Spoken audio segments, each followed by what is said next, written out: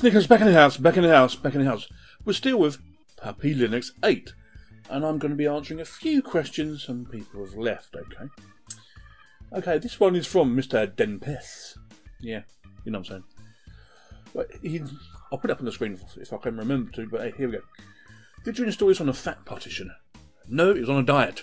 No, of course I didn't. It was an ext4 partition, okay? The whole drive is the ext4, okay? You'll see if I open here, when I installed it, when you come to the end of the save section, it asks you if you want to install to the whole drive or into a folder. Now I've done it into a folder for the simple reason I've backed it up, okay? So if something goes bang, I've still got everything there and I can just go from there. Just makes it easier. You can do it the other way if you want to.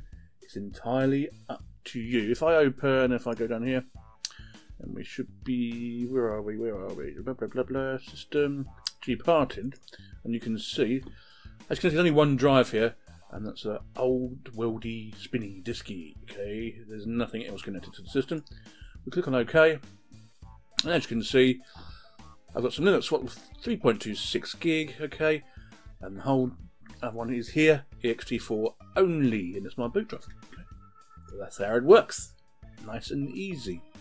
Open up here, as you can see, all my other stuff is here, and here's the actual video of me recording at the moment. Put my music folder up there. The music I've transferred over so far is all in there. It all works fine. Super duper. So that's the first question from Mr. Denpeth. That was quite a few questions he had all in one, didn't he? Okay? All in one. Remember, there is several ways to install Puppy, but we'll go for a couple of them in a second. Right? Okay. So, next. This is a load of questions, and Serge has answered some in the comments anyway, but I thought I'll answer them in the video as well, while we're here, okay? So, Divo Ochol. Yeah, alright, okay. Even if I said that right. 1. Is the installation easy for beginners? All depends how much of a beginner you are. It can be as easy as you want, but you will have to partition your drive first, okay? It won't partition your drive for you. So as I just did just then, if you go into Gparted, while you've got your disk or your USB stick stuck in the machine, you need to go to OK, and you'll have to partition your hard drive, which would be SDA, okay? You'll have to partition that. Do you get me? Of course you do. Always give yourself some swap if it's an old machine. If it's a new machine, and you've got 16 gig of RAM, up to you if you want swap at all. It's entirely up to you. But it will give you the option on some methods of installation if you want swap. But I always create it when using Gparted. We've all done videos on Gparted, so I'm not going to do another one just yet. If I really have to, I will, but I'm not doing it at the moment. So, that's part of number 1 out of the way. But if you want to install it, easiest way is to go to Install, Universal Installer, show them where you want to install it to. So I would go here to an internal hard drive, you click on there, it's found one already, but I'm not going to go any further because then I'd ruin my drive, wouldn't I? Okay, and it'll walk through with you all the processes you need to do, okay? So we'll quit that. After you've done that, whatever way you install it, remember there's the easy way of just actually copying and pasting the whole stuff over to the drive. Whatever one floats your boat at the end of the day. There's loads and loads of ways of doing it. But anyway, yeah. Moving on. After you do install it, you will need to put a bootloader in, okay? So here it would be either a grub for DOS or the legacy grub configuring, okay? Simple as that. That's all you have to do. Nothing else. Yeah? And it will do it for you. We've all done videos on it loads and loads of times. So that's installation. Serge says it's not easy. I think it's quite easy, really, if you can read. If you can't read, get somebody who can read to do it for you. His second question: how does one install codecs and proprietary drivers, like the NVIDIA drivers? Well, I actually showed you this in the last video, so what I'm going to do, I'm going to go down to QuickPet here, we'll go to some drivers, and you just click there. It will download and install them for you. No questions asked. If you want other drivers, you will have to go here, and I'll show you. Go to install again, but here go to install applications, go to the Puppy Package Manager, and you want NVIDIA, okay? So if I type in NVIDIA, and it will come up with all the NVIDIA stuff, okay? If I go down to the bottom, as you can see, the 410 ones installed for me. Super duper. There's Bumblebee and Primus here as well, and the Point Client. You know, anything else you want, you can install them that way as well. But remember, they don't always work. keep testing, keep testing. Lucky enough, it only takes seconds to install, or a couple of minutes. It's not long at all, so you're not wasting too much time like you would if you were just installing Windows, which takes forever. Okay, and update it. Then he's got a third question. In the video, my eyesight is poor, he says. I seem to see 800 megabytes of memory being used. Well, I'm recording at the same time, so that's 869 at the moment. That's 1080p, okay?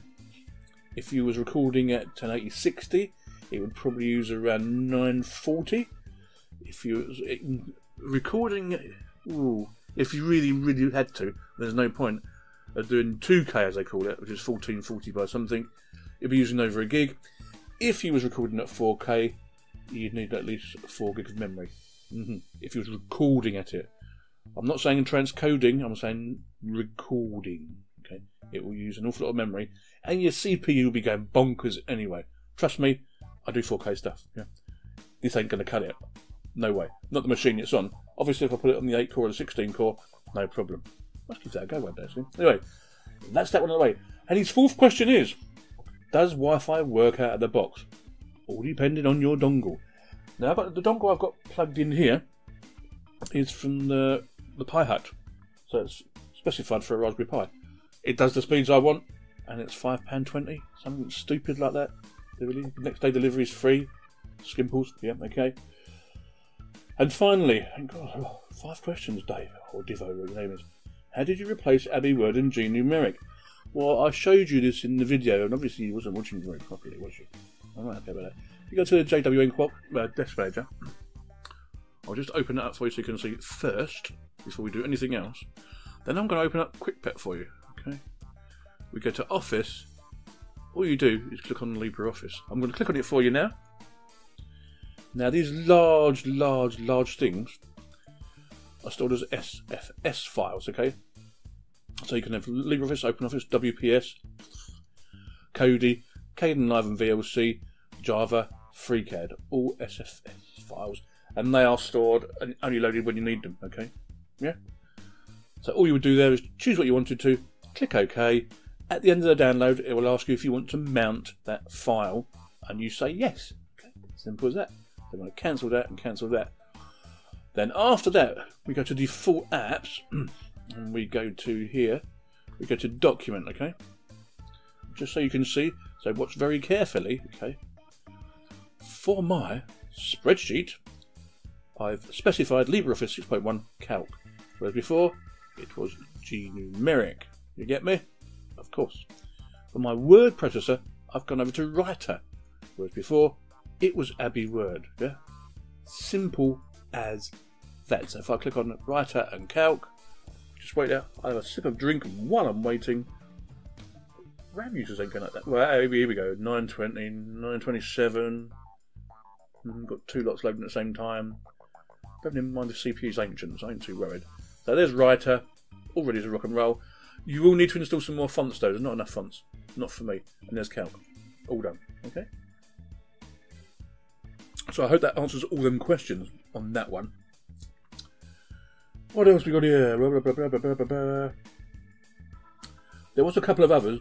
I'm not going to do any more because that's enough. Oh, here's one from Peanut Butter Jellyfish Sandwich. He wondered how it would run with a discrete GPU since his VIA S3 integrated GPU is unlikely to be supported. Well, you never know. There's one way to find out, isn't there? Install it and give it a go. But I would imagine a discrete one, like an old air-cooled NVIDIA card or AMD card, would work just fine. Trust me, it would just work just fine. Well, I think that's enough questions answered on this short video. Sneaking in next time. I says, bye-bye.